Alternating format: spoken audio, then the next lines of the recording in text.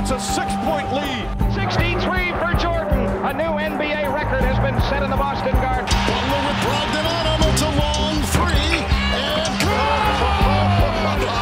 Oh, Jimmy frickin' Butler puts it in. Here's Michael at the foul line. A shot on Elo. Good! The Bulls win it! They win it! Over Lopez rises. Michael Jordan. Yes, points for Jimmy Butler. Jordan backing Scott. Yes. Undecided by 2 points or fewer. Jimmy. And the stutter step. And here's Jordan going for 12. Backing in spins, pulling away. It's good. The guy they want, even more so than usual, and that's why. Yeah. It seems like every time Jimmy Butler activates Playoff Jimmy, it's not a thing. It's not. I just be hooping. Every time Jimmy just be hooping in mid-April to late May, the internet digs up the story again about how Jimmy Butler is actually Michael Jordan's son. And you'd think by now that this story would be dropped due to the fact that there's no concrete evidence to prove it, no 23andMe to help us out here, no statement from either MJ or Jimmy, no... 2 hours later. Okay, you get the point. Anyway, I'd like to think that because there are none of these things, that this story would fade away with the rest of the internet conspiracies. But dang it, no matter how reasonable it seems to drop it, every time Jimmy Butler does stuff like this on the court and continues to walk around every day of his life looking like this, the story is going to live on. And so allow me to extend it another day, because we are really going to get to the bottom of it. At least, that's the goal anyway.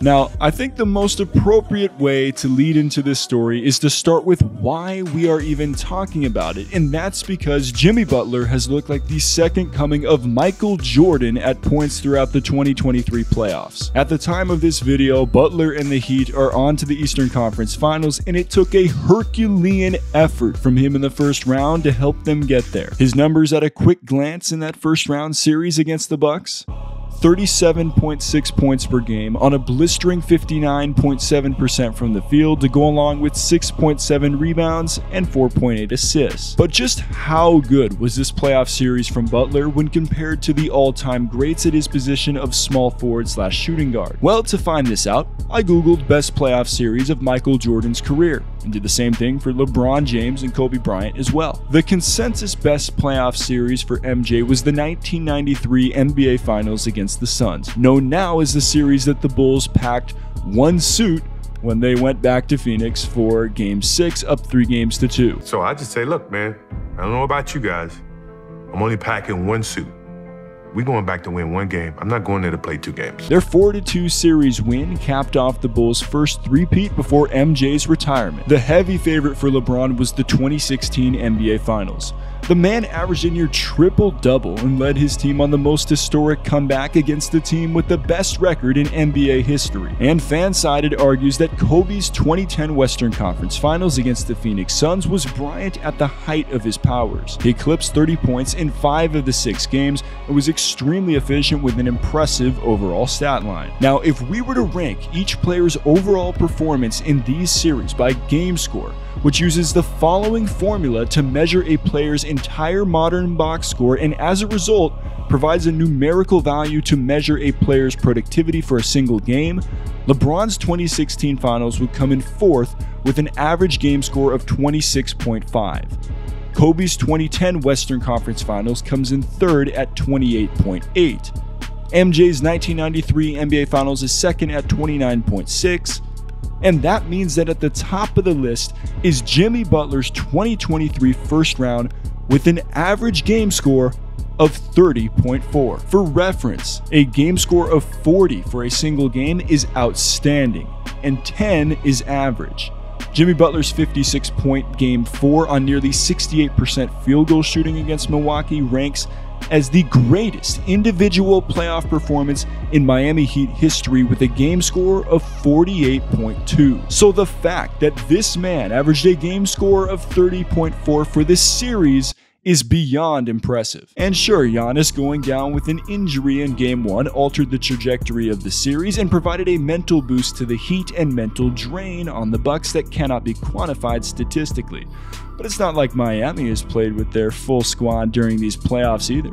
Because before halftime in the same game that Giannis went down, the Heat lost their third best offensive weapon by points per game and their best three-point shooter by percentage in Tyler Hero after the man dove for a loose ball and broke his hand. Hero even proceeded to play after the freak injury and attempted a shot. Hey, shooter's gonna shoot no matter what, I guess. Not only did Jimmy proceed to have the series performance that he did after Hero's injury, but after Victor Oladipo's non-contact knee injury that turned out to be a torn patellar tendon in his left knee at the end of a blowout in Game 3 as well. So there's only one possible, logical conclusion to these events, and it's that Jimmy must have went out and purchased the biggest backpack they sell at Dick's Sporting Goods and said, "Everybody in, I'm carrying us there." And to make matters even more challenging, Giannis returned in Game 4 and posted a triple-double. I mean, I know the man can bully dudes, but now he's throwing no-look passes to his bigs on the pick and roll. Like, what? Well, while this may have shook me as the viewer,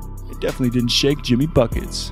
And neither did Drew Holiday. Holiday has been acknowledged countless times by his peers, the media, and NBA fans as the best perimeter defender in the NBA. In an anonymous poll of 108 NBA players conducted by The Athletic in April of 2023, Holiday was voted as the best defender in the NBA by a wide margin and came in second as the league's most underrated player as well. So it's clear that his peers have a high level of respect for Drew Holiday's game, and it's fair to assume that many of them internally shake their head a little bit when they find out that Holiday is going to be the one guarding them. Well, except for Jimmy Butler, because the man took a page right out of his father MJ's, his alleged father MJ's trash talk playbook with the mind games he was playing on Holiday. Yeah, when you're Michael Jordan's son, doing stuff like this on big playoff stages, it's in your DNA. According to tracking data provided by NBA.com, Butler scored a total of 66 points when Holiday was credited as the nearest defender in their first-round series. I've never seen anyone cook Drew Holiday the way Jimmy Butler has this series. Neither have I, Silas. Neither have I. Even Drew Holiday's stan accounts had to own up to their cold takes. Why are you the way that you are? But sure, okay, Jimmy isn't the only player in NBA history to seek out the team's best defender and go right at him in big playoff moments, right? So we know that based on this alone, it'd be reaching to say that this is further proof of how Jimmy Butler resembles Michael Jordan. But what I can echo is this. Yeah, I've said a lot about how I feel about Jimmy. I just respect him so much as being such a unique, world-class, elite competitor. You know, a lot of guys play the game of basketball in this league. He competes to win. That's a different language. And he's desperate and urgent and maniacal and sometimes psychotic about the will to try to win. The word psychotic is not often used to describe the mindsets of NBA players. Sure, there are many NBA greats with a tremendous will to win and are ultra competitive, but psychotic? That's only reserved for the MJs of the world. Oh, wait. And I quickly want to mention a lot of work was done to make this video a reality. So if you actually like it, there's a subscribe button and a like button down below, and you know what to do. And if you want to support my channel even further, alright, let's pause for a quick shout out to Rakuten, who is not sponsoring this video, by the way. They're just the #1 option for cash back with online shopping. I use Rakuten whether it's through the website or the app every time I shop online, and I have a link in the description down below. Now, I'm completely transparent. This is an affiliate link. I will get credit if you go to this link, but most importantly, you will get credit, because when you spend $30, you'll get $30 back, and whatever store that you're shopping at, depending on the cash back that they're giving right now, you'll get that percentage back is, well, it's legit. I've used this for years. Think about it like this. Support my channel through the link by buying whatever you want online. That's a pretty good deal, right? Let's get back to the video. With the evident on-court similarities, here's where this story takes an even more compelling turn. Back in 2016, a rumor spread online that Jordan has an unidentified son. A tipster claimed that Butler was the illegitimate son. The original post, which included a lot of typos, as you'd expect from website discussion boards and comment sections, stated Jordan would not claim unwanted child in 1988 in fear of destroying marriage. Child took on mother's name of Butler. It was reported he paid mother off so he would not tarnish his public image and legacy and role model figure. After 13 years, mother kicked child out of household because payments stopped. Now, this looks enticing because some of it can actually be tied to events that have been confirmed by Butler himself, like his father abandoning the family when Jimmy was an infant, leaving his mother to raise him in the suburb of Tomball, Texas until he was 13. Jimmy got kicked out by his mom at the age of 13 as she told him, "I don't like the look of you. You gotta go." This rumor has heated up even more due to the Chicago Bulls' schedule from 1988.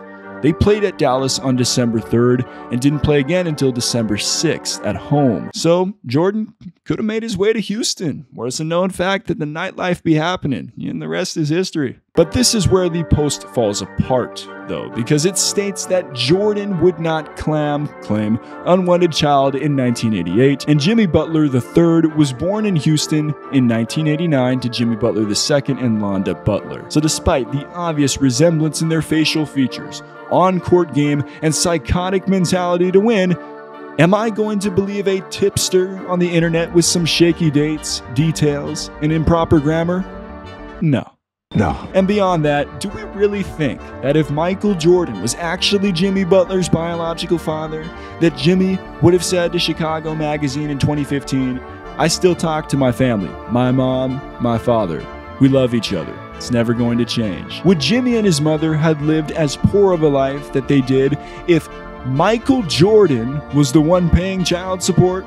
And we know that child support doesn't last just 13 years, as according to the rapper formerly known as Kanye West. 18 years, she got one of your kids, got you for 18 years. And do we really think that Jimmy would have signed to Jordan Brand and come out to MJ's flight school camp in 2015 and competed against the man in a shooting contest if he knew that this was the same man that abandoned him as an infant? Nah. I'm walking away from this rumor like Jimmy be walking away from on-court scuffles. So yes, Jimmy's game and mentality are a lot like MJ's, but at the end of the day, he ain't the man's son, and he ain't wearing the man's number. You can't wear 23 here because of MJ. Yeah. Literally, Pat Riley retired it. Yeah. But I will say this, whenever I did come here, Pat told me that I could wear 23, but I said, so 22 it is. I'll be back with another episode of Topic Tackle coming soon. As always, stay solid, people.